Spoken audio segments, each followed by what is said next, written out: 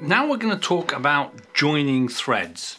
Sashiko was about being careful with materials, extending the life of old garments, and they had a thrifty approach to the thread as well.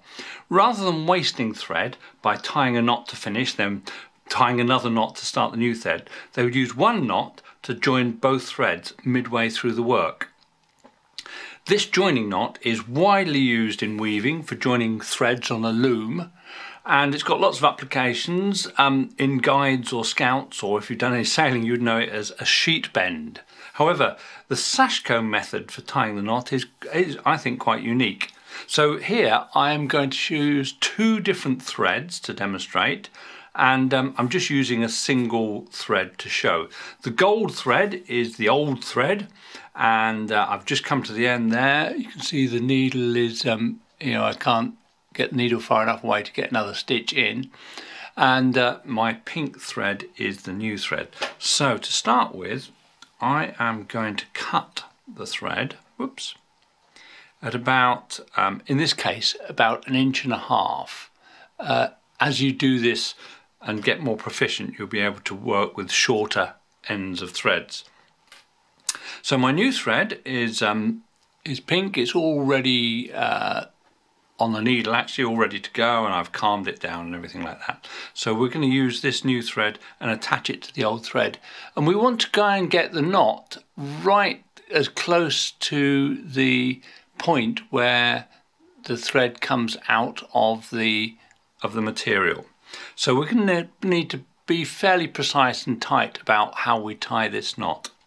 Okay, so I've got the thread in my hand. Let me just show you there. I've got the work in my hand, and I've got it so I can get my thumb just on top of the thread there.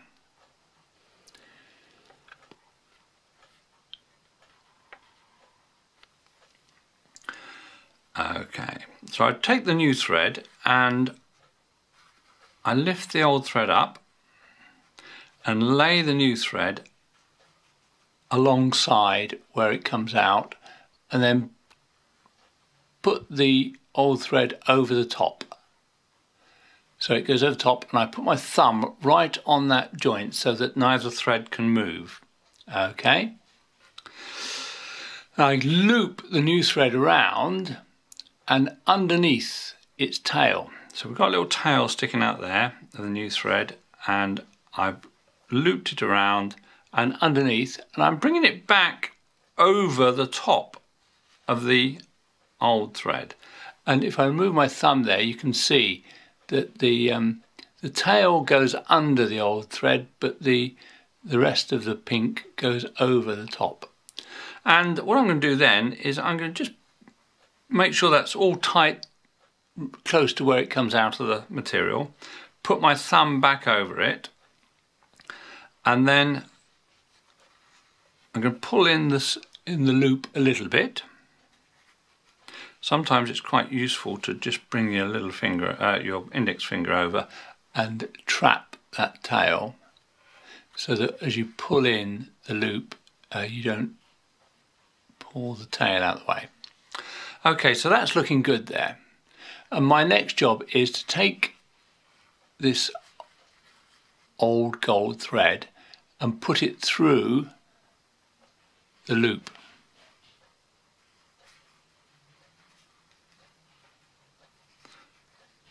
Put it through the loop. Okay. Now, as I tighten up the pink thread, make the loop smaller, you can see I'm trapping the gold thread. And actually what I should do is I should trap it completely there and pull the pink thread really tight. Now, probably at that point you can see that it looks like a sheet bend, but we're going to make that really tight now. So I'm going to pull in the gold and just make that a really tight little knot.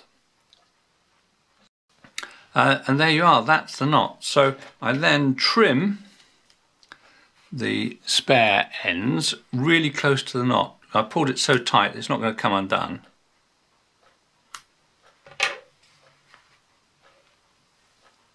So I can carry on, and when I thread this into the next hole, now I'll just sew a few more stitches with the new thread.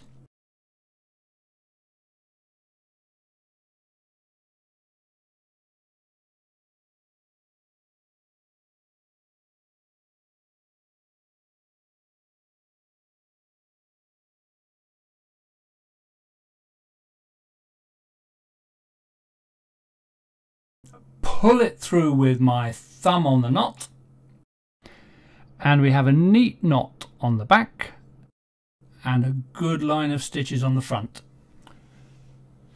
Now I'm going to repeat that demonstration with a double thread on the needle. The process is just the same. First we cut the needle off, leaving about 1.5 inches of the old thread, and I've already prepared my next piece of thread on the needle. Let's fold the old thread back, place the tail of the new thread right in place, right next to where the old thread comes out the fabric, and then I hold the two threads together with my thumb. Just straighten those out a bit, keep them neat. Then bring the new thread round over my thumb to make a loop, bring it under its tail, and there you can see the layout. Bring my index finger over to hold the tail down, and I can tighten up the loop then. Gently draw it in. You can see the pink thread under the gold thread, then looped around and under the tail, back over the gold thread.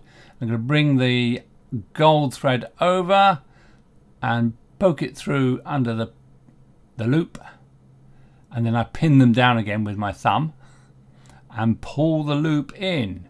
Pinch it really down close to the end of the stitches, right close to the fabric.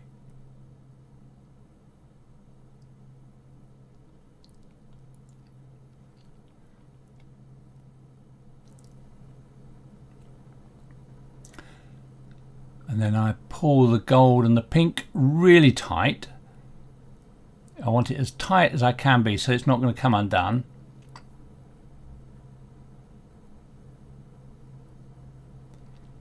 We can snip off the tails, leaving a neat little knot right close to the fabric.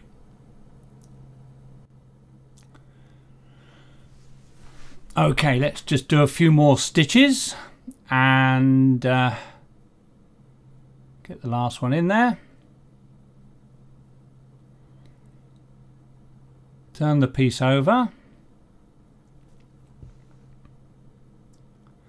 pull the needle through,